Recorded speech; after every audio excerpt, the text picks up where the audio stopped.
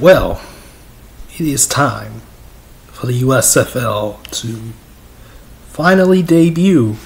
It's been a long time coming, and ever since last year when the USFL was announced, we patiently awaiting, what in the world is going to happen? What kind of product are we going to get? We're going to get something. We're going to get something real interesting, I think, this weekend. And Easter weekend is going to be real fun. It's going to be a real interesting time. Let me tell you that much. Of course, we got all the announcers lined up. The mascots are ready. The previews are ready. So why don't we get all up into it? We got to talk about who's going to be calling the games first. I think that's a big thing. Now for NBC, this is one of these names is surprising to me for a very specific reason, and you all should know why. If you're a Cowboys fan, a Dallas Cowboys fan, we'll get to that in a moment. But Jack Collingsworth, son of Chris, he's going to be NBC's lead play-by-play guy with Paul Burmeister behind him. Yeah, Paul's an excellent. I've seen him do lacrosse. I've seen him do some college games back in 2010 or something like that, 2012 or something like that. Like these guys are pretty good. But the analysts, aside from one name, are the analysts, the sideline guys, the pregame people. All the rest of these people are pretty unknown to me. Like you have Jason Garrett, yes, that Jason Garrett, yeah, that guy, as one of the analysts with Michael Robinson and Cameron Jordan backing him up, also as analysts as well. And then, the sidelines, the pregame, postgame coverage people are completely unknown to me. Like, I have no idea who Zora Stevenson or Corey Robinson or Sarah Perlman are. I have no idea who these people are, but they're there. Hopefully they do a good job because, again, this is going to be something, a lot of people are saying oh, well, this is just filler for NBC. This is just time filler, and I can see where you're coming from, but NBC they have a big stake in this as well. They got to put off a good product, and if everything goes well for them, then kudos to them. And then, of course, Fox, we know already, I think we talked about this, last week or the week before last, that Kurt Menefee and Joel Klatt are the Fox guys. They're leading the way on Fox. Kevin Kugler, Brock Heward, and Mark Sanchez are also going to be on Fox's coverage. Heward's just going to be a sideline guy for some of the games. It'll be Kugler and Sanchez. So basically, a low-tier NFL crew because Kugler and Sanchez are I think they were the number 4 or 5 Fox NFL team last year. So that's pretty interesting, for them. Of course, Joel Klatt is the top college football guy, and then Menefee's been in the studio for God knows how long, and these two were together for the XFL last season. And quick note on the USFL mascots: they're unsettling to me. I can't. I don't like them. I don't like any of them. I'm sorry. They all look unsettling. They all creep me out, and I'm just I'm good. Take me away. Take me away from this right now. Whew. Disgusting. But anyway, we got to get to the games. And Saturday night, the opener, which will be televised by both NBC and Fox. Of course, NBC's producing, the game. Fox is doing all the other stuff. Both sides are doing 50-50 on this project here for the opener between New Jersey and Birmingham. Birmingham is favored by 3.5. The over/under is 49.5. Yes, I'm doing the lines for this game. I know, I'm crazy, right? But,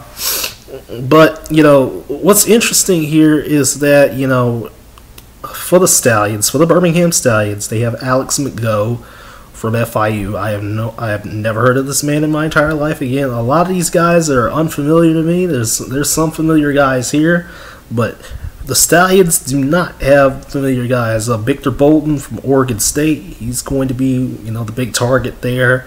And we know the preseason games, you know, rather like a preseason scrimmage or whatever that occurred like last weekend, and it was all right. I could only find like a minute or so of highlights, and I was just like, well, is there any more? And apparently there was not. So, and I forgot who was playing in that because I know one of them was Michigan, and I forgot who the other team was, but.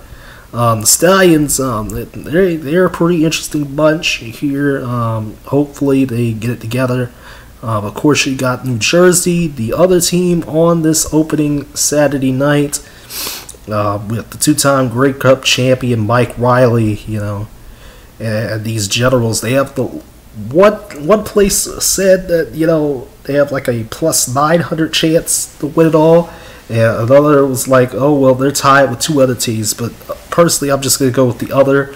I'm going to go with the CBS Sports report here. And, you know, the Stallions, they have the lowest odds of winning the title, yet they have a lot of experience. They have a lot of guys here. You know, Mike Weber in the backfield, he went to Ohio State. I remember him tearing it up at Ohio State, you know, back in 2017 to 2018. Luis Perez, we all know. By now, and then they got a nice set of defensive backs: Devontae Bowsby, Howard Wilson, and Shalom Luwani.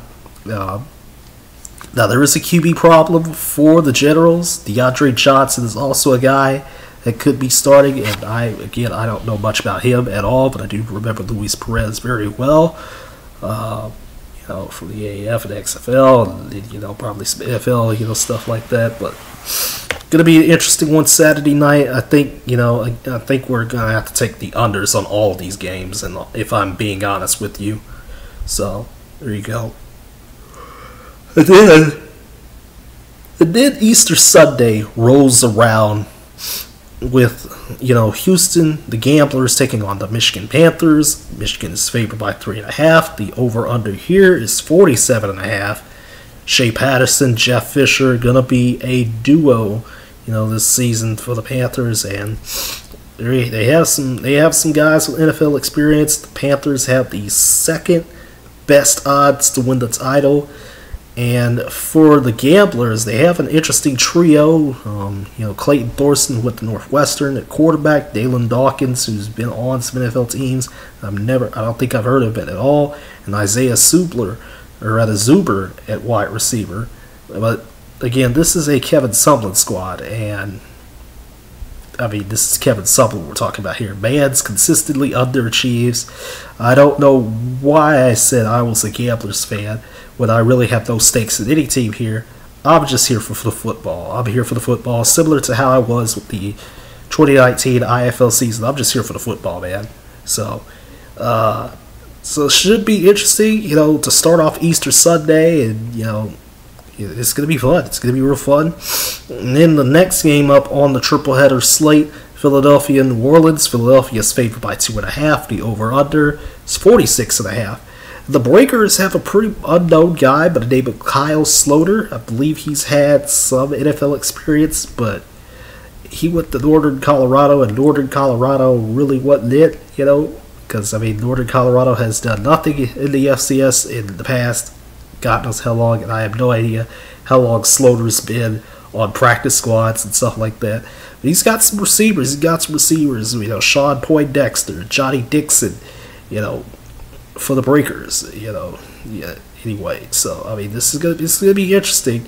And then you got David Bellamy, you know, anchoring that front seven for the Breakers. And so, I mean, you know, just a lot. Looks like there's a lot more here for New Orleans, in my opinion. And then, you know, you got the Stars. They have a quarterback by the name of Brian Scott, who beat out Zach Mettenberger in the TSL. He was the guy, you know, he was one of those guys that played in the TSL. I don't remember. I remember just looking at, like, the TSL championship and just, like, not even paying attention to it. So, for all intents and purposes, Brian Scott could very well be, you know, that guy that's could be doing pretty good. And could be wrong on that front. But, I mean, again, there wasn't much there for me to talk about Philadelphia. Then you got Tampa Bay Pitt, Tampa Bay Pittsburgh as the nightcap here. Tampa Bay favored by 2.5. The over under 48.5. And you know, I'm picking the under in all of these. I'd pick the under if I were better. So you know, the Maulers, they have a QB battle themselves. Kyle Lauletta and Josh Lubb. The Maulers also, you know, also have some interesting, you know, guys, you know, in like the backfield and stuff like that, and you know, of course, all around the team. But the Bandits, they are the odds-on favorites to win the title here in the USFL. With Jordan Ta'amu under center, former St. Louis Battlehawk, you got B.J. Emmons, Juwan Washington, with being the guys in the backfield. Of course, you got John Franklin III, you know, as wide receiver, and a lot of people are expecting Tampa Bay to be chucking it all up and down the field. And then Obi Melifonwu, you know, safety who has a lot of NFL experience. A lot of these guys on Tampa Bay seem to have a lot of NFL experience. That's why a lot of people are picking Tampa Bay to win the USFL championship this season. And you know, I'm not going to make any, you know, solid predictions here, but I will say take the unders. I will say take the teams that, you know, I'll go with my picks here and just say, you know, Tampa Bay will win their game. I think New Orleans will win. Michigan will win their game. And then New Jersey will surprise Birmingham. So, you know, I'm just going to go with that. And, you know, watch me be completely wrong about that, because I know I'm wrong. As always, I'm wrong about a lot of things when it comes to predictions, except for the Super Bowl for some reason. But, you know, take the unders. Do take the point spreads, though, you know, like by 3.5, 2.5. Most of these games have been like 3.5, you know, to them. You know, I guarantee you we're going to have some surprises. Maybe, you know, these scores get a little higher. Maybe these scores could be a lot lower. It really depends on how everything flows. We'll see what it all entails Saturday night. And, you know, keep on coming to the channel. I'll see you all Sunday night, you know, to wrap things all up for week 1 and everything. And again, I can't wait for the USFL to debut Saturday night. And you know, who's your team? Who are you rocking with? Who are you betting? Are you like what are you doing? Are you going to the games? You know, just tell me down in the comment section. Remember to like, share, comment, subscribe, click the notification bell, and do all that good stuff. And I'll see you all Sunday. Take care.